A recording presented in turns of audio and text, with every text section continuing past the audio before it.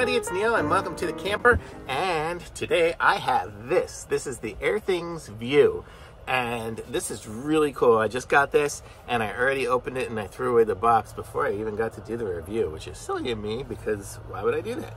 But check it out. So it looks like this, and you can see it's if you scroll past it, it kind of gives you the emergency alert. So that was, you can see that by default I have it currently set so it shows my PM 2.5 and the VOCs, and right now we're at 22% humidity, so it's like, so you see the little light in the middle, it means it's giving a warning, and that warning is that the humidity is too low, which I don't really care too much about the humidity, and I'm sitting here in my camper. But I got this because I have my 3D printer right over there, and I'll show you that here, right there.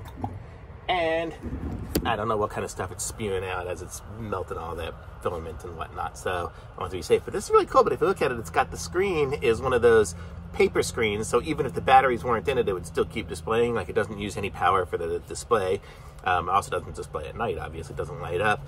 But in the back, you can see it has the 6 batteries, so it can run off a battery, and these are just regular batteries that aren't rechargeable. But then it also can plug in through USB-C right down there. You can see it plugs in there. So, and that's the way I have it set up. So right now there's no back on it because I have it going right up here. So I'm going to show you that, how I have it set up. It comes even with, what am I showing? It comes with the, you know, what are those called? Those command strips things, those little tapes. And it comes with the USB-C wire, but I don't think it came with the plug for the outlet. But I'm going to plug this thing in and hang it back up here. So 1 second. Okay. Okay, so now, so you can see I have it back up there now. So this is where I'm keeping it here in my camper, and you see it flashes like that every time it does an update. So now the PM 2.5 and VOCs have changed. I think they were a little different a minute ago. But then, okay, so then once it's all set up, then on your phone, and for me on my iPad right here, you can see I have this little app running, and this app tells me what's going on with it, and it connects up to the Wi-Fi. So when you're setting it up, when you first go into it the first time, it wants to connect up to your Wi-Fi and set up that way, which is really cool. And then, so if you don't have Wi-Fi, you're going to have trouble using this thing. So if you don't have Wi-Fi, if you're trying to put this into an office or something like that, I saw some reviews, people trying to put it into an office if they don't want to get it on the Wi-Fi. It doesn't work through Bluetooth, it's just going to work through Wi-Fi, so you'll not want to do that. Okay, so this is it here. So it tells me, and you can see there's little dots next to humidity right now because the humidity is off. And if I click it, it kind of gives me the trend over time. You can see all the different things.